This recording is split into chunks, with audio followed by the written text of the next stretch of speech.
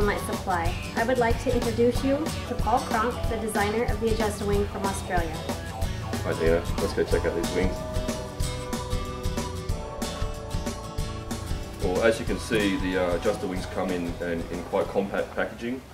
Alright, so the contents of the box are quite simple. You have the reflector wings, you have the opponents for attaching the wings together, and you have the lamp holder, which is an adjustable lamp holder. You can see quickly here.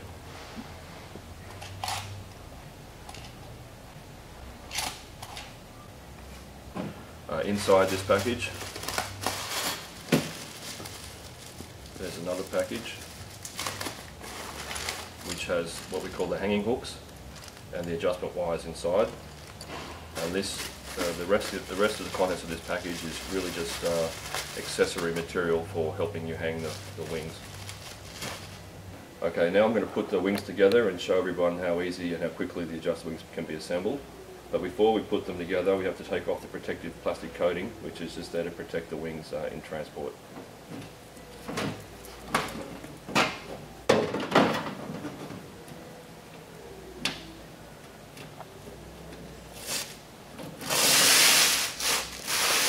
Now that the plastic coating has been removed, we're going to put the wings together using the clip-together system that doesn't require any screws or bolts.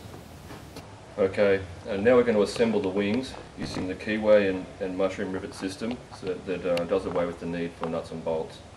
The keyways match up with the mushroom heads, and the wings just clip together with one simple movement.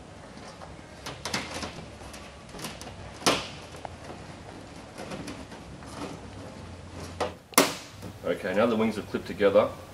You can see the back. The back has a dull surface and the front has a shiny surface. That's our reflective surface. And before we put anything else on the wings, we have to secure them together with the hanging hooks.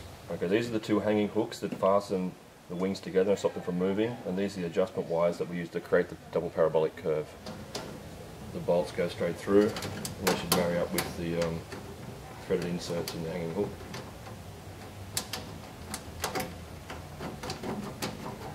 We just screw that on until it's just a bit more than finger tight.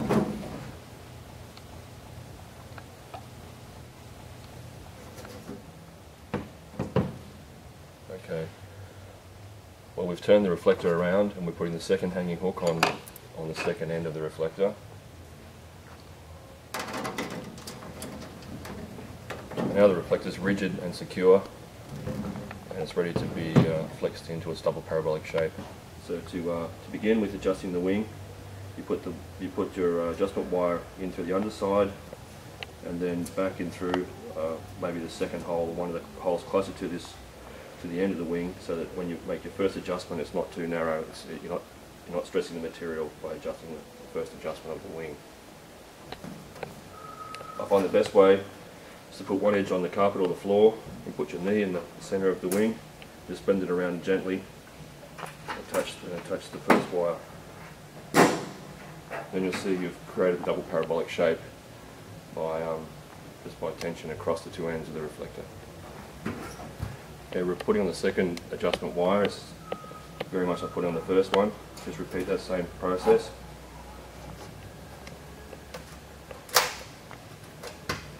And it's done. You can see how handy it was to have that tab there, because there's a fair bit of tension at this point.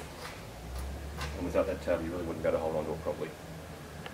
Okay, so now you have the double parabolic wing shape formed. So now we have the adjustable lamp holder, which connects the underside of the adjuster wings by putting two screws in through the top. You'll notice that there's three hole positions. This is a general position that we'd use for a 1000-watt lamp. This is a less likely position that we'd use if the customer chose to use a 600-watt lamp in this reflector. And there's also another position where you can actually install a 400-watt lamp if you want to. Now we're going to attach the lamp holder. There's two thumb screws on the side that can be loosened, and the lamp position can be changed from around 3 inches from the inner surface of the reflector right up to almost touching inner surface of the reflector. Alright, now I'm going to explain about the super spreader, which is an accessory to the adjuster wing.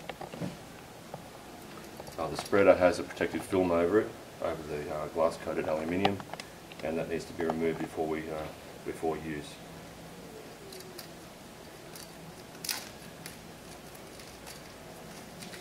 We'll just put this straight on the mobile.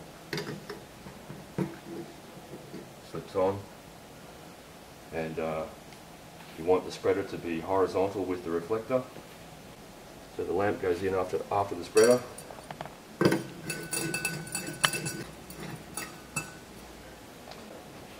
But it should be in very close proximity for best results.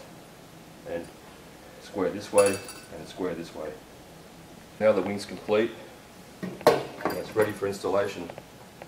Here would be a typical application of a large adjuster wing with a 1000-watt lamp. We've got the large spreader beneath. Everything's installed as we showed before. This is a 4x4 sun hut, and I would suggest to put this 1000-watt fitting, this large fitting, in a 4x4, but I'd really prefer it to be used in a larger area where the lamp and the reflector could breathe, and it would function, work very well in a 6x4 sun hut.